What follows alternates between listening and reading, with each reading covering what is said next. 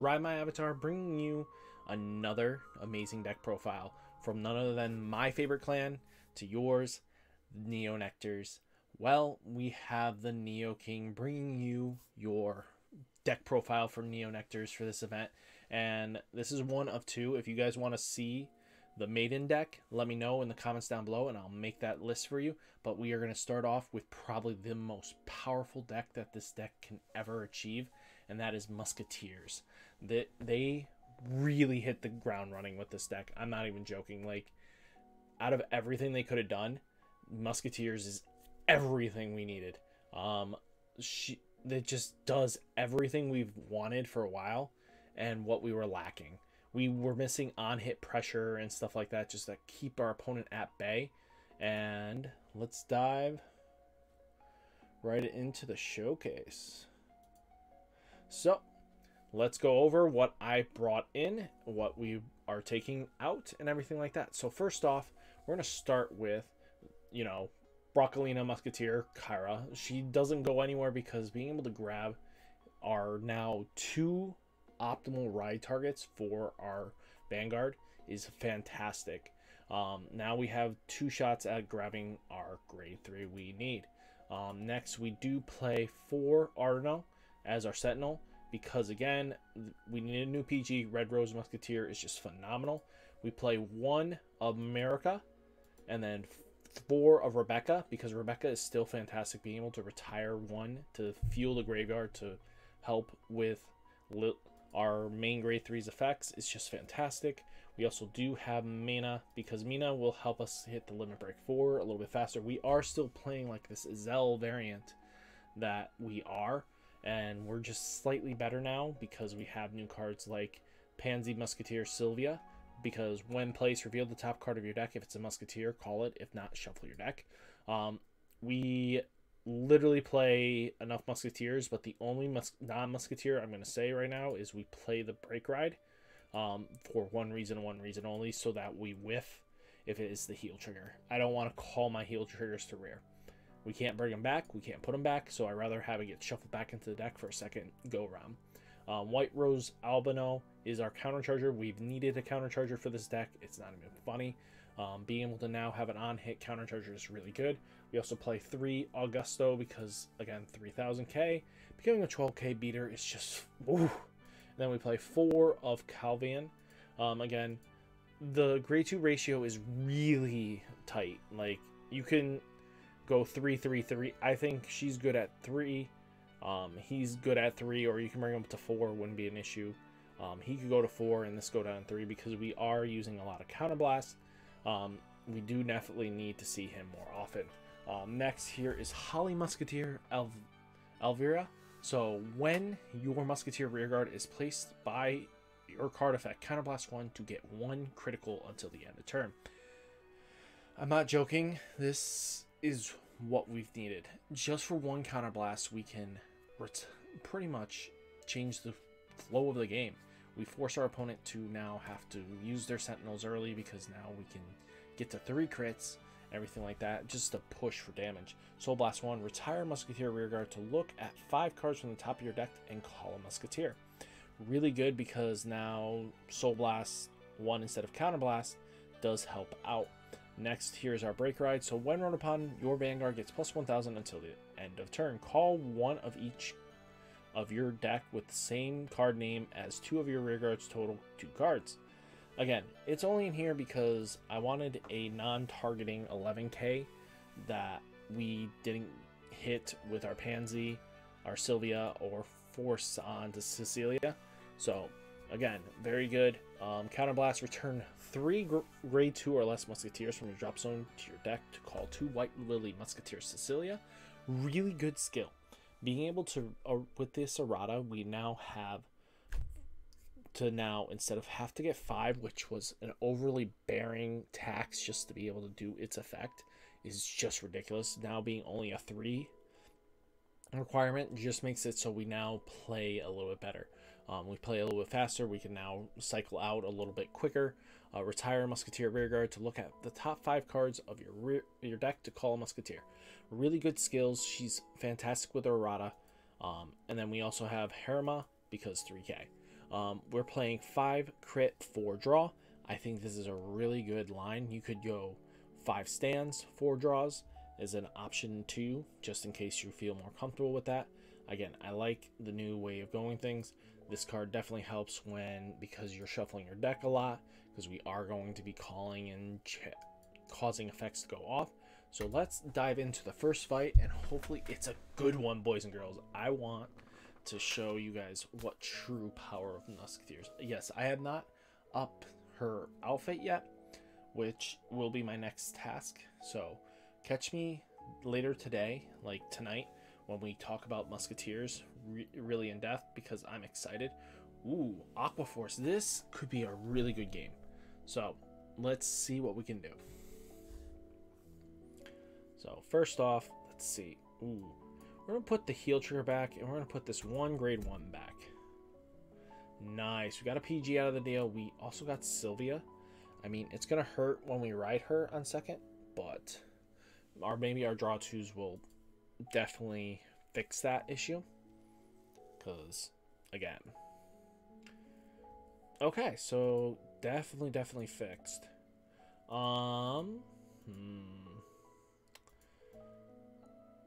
6K or 7K. We're gonna have to go 7K and then fix up numbers later. So what's gonna be really nice is Mika is gonna get called to this column right here, or even this, to trigger a shuffle, just because, again, we're gonna trigger to get big columns. We're gonna push a little bit. Ooh, that heal early. Ouch. Okay, we'll make it do. So we'll go on to our grade 2 turn, and we're going to show you a really powerful grade 2 push turn. So as long as he doesn't hit everything under the sun, we're pretty dandy. Okay, 9K. That works for me. Okay. We got 1 hit. Ooh. Ouch. Ouch. Can you stop? So first off, yeah, we're gonna get our counter charger in. So we're gonna call you, activate skill. Yeah, we're gonna grab our crit. Shuffle triggers that.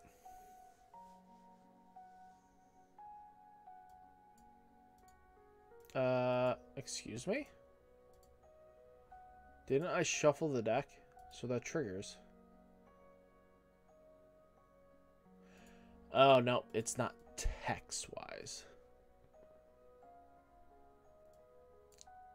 That works for me. So we're going to call you. What we're going to do. So this hits for 15. This hits for 13. So 9K. Nice. Then we'll hit for 15. Ew. Hits a heal trigger in response, which isn't bad. We countercharge. That's fine. We get to put the crit back. So turn endo. There we go. See? That's great planning. Okay, so Maelstrom comes down. I could definitely do the brake ride if I wanted to attempt to stall out turns, but I think we could definitely just go Lily if he retires too much of our shit. So it's going to be very interesting. Wasn't expecting him to ride Maelstrom. Was expecting the brake ride, and then we kind of get a turn and a half. But being able to now have all our triggers pretty much in deck really does help. Ew. If you have 1 or less other rear guards in rest, this unit gets plus 3,000. Okay. During your turn. Okay. Call. Okay, so he's going to get a first hit here. Tried to alleviate the pain.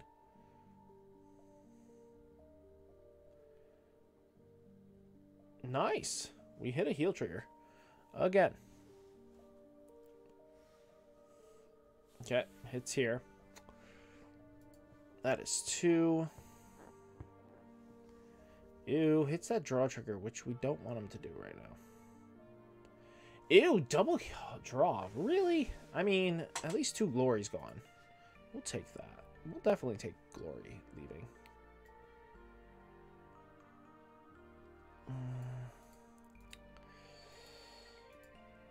Sadly, the brake ride's just not good enough here.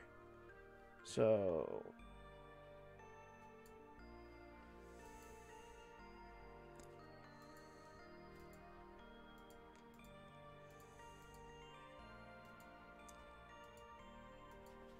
retire the back row booster. Call.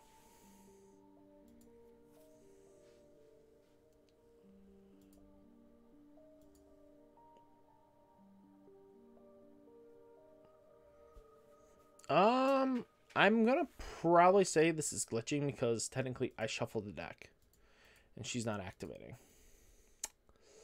Fan-frickin-tastic.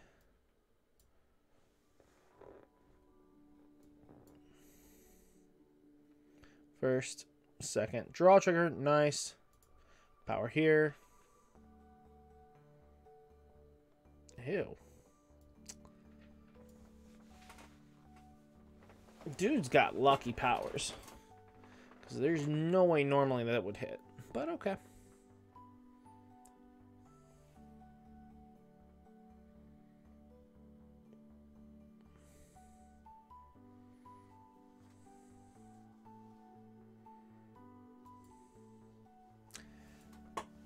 Hitting all those draw triggers really did help him out a lot. And we're kind of out of heals. Got my early heals, which help, but right now he's playing original Maelstrom. This isn't helping. At all. Can I get a trigger, please? This is gonna hit now. Jeez Louise. Doesn't really matter. 1 PG gone. That's still... He's got to have a PG left in his deck.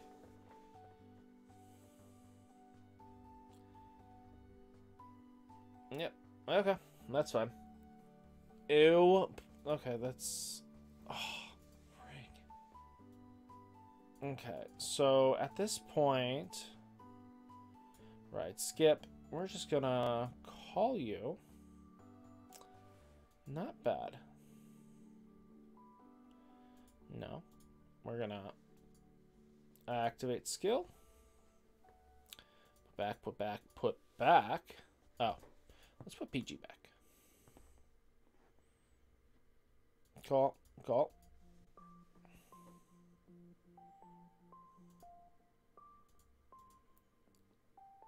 Okay, this is glitching. Cool. That's BS. Because I shuffled my deck. Okie dokie then. That's just bad. No valid targets in any way, shape, or form for that. We lose just because we had no valid targets.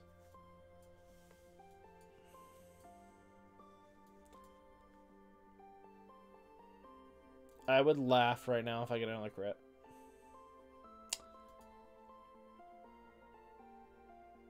Wow, we won just because of that. Don't get a heal, don't get a heal, don't get a heal. Oh, we won that.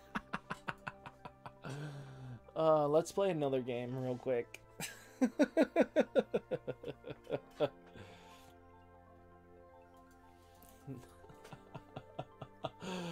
Oh, his face must have jaw drop on that. Ah, you kidding me? Nope. Let's go again. But definitely, I'm gonna have to email Bushy or game developers. Go like, hey, your card doesn't work. I shuffled the deck like 30 times. Doesn't activate. And there's no natural deck that just says shuffle your deck because you say so. Oh, great, Link Joker. Oh, this is going to be a problem. We're going to put back one that does that. Okay, 1 PG. We can live with it. Going second yet again. I mean, we could definitely rush him hard.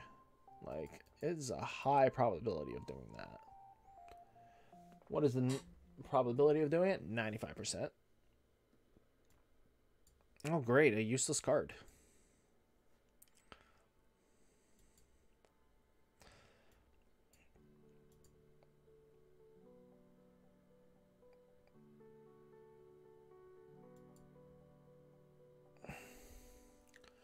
Oh, when this unit boosts, if you shuffled your... Oh, frig, I've been reading that card completely wrong.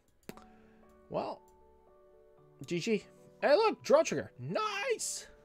We take that. He's going to go to grade 2. Let's see which grade 2 he rides. Oh, of course, he's got Mobius Breath. Most decks are still leaning on that card for some reason, which isn't bad. Okay, we got the Break Ride. That's not terrible. If he only understood that, that was just a... Ooh, we even got better. Okay.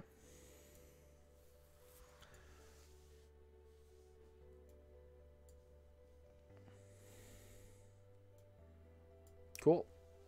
I mean, we really don't want a full board at this point, but...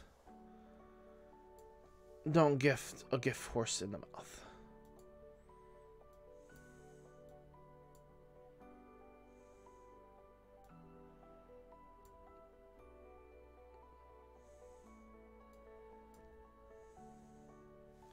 Oh, I was really hoping for a crit there.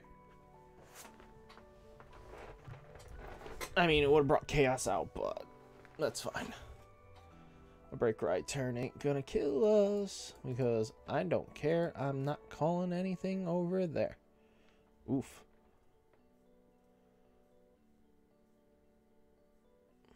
Hit me, daddy. Okay. We do got 2 PGs, so we're fine.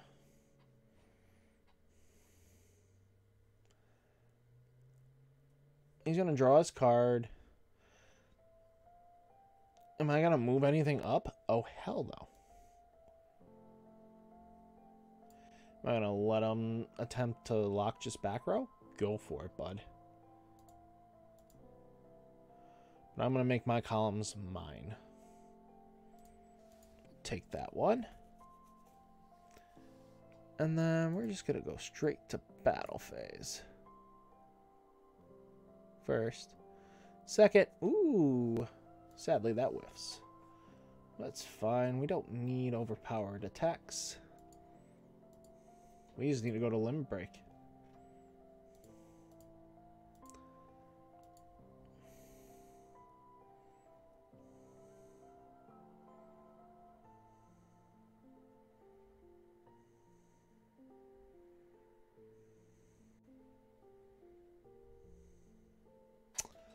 Dang it.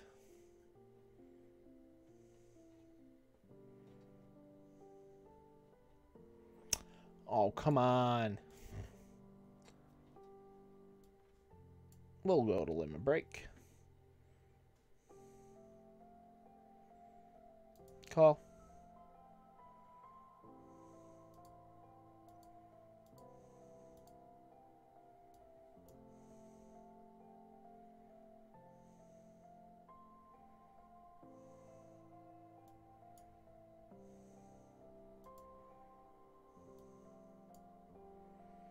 And then we're gonna Soul Blast 1. Retire the Rebecca. Now something juicy.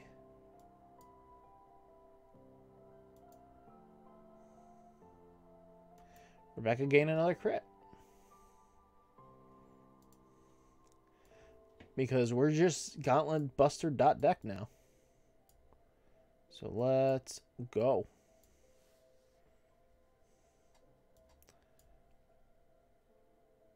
first, second.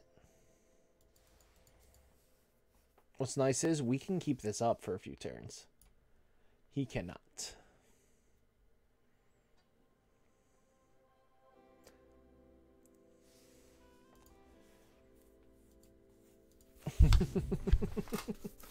We are now playing the Reijy deck because we can. He can't heal. He can't do anything to us. We got PGs for days. And does not matter. First. Second.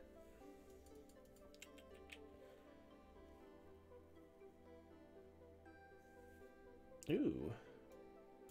Ride skip, of course. Let's see what we can get off the pansy.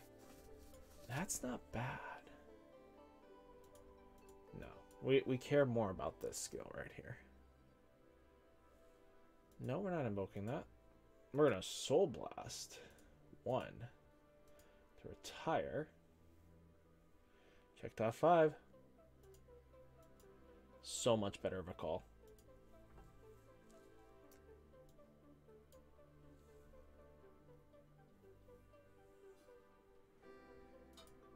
And then we're just gonna swing in.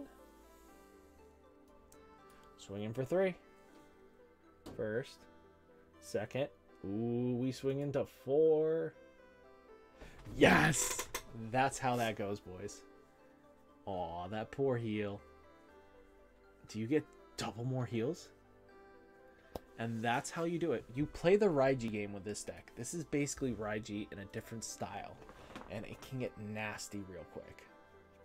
As you could see, I kept him at bay and he misplayed. Because, again, with him healing out, normally, yes, I would have played differently if he didn't heal. But that heal hurt him more than anything. So, guys, if you like this video, remember to like, comment, and subscribe. And I'll catch you in the next one. Peace!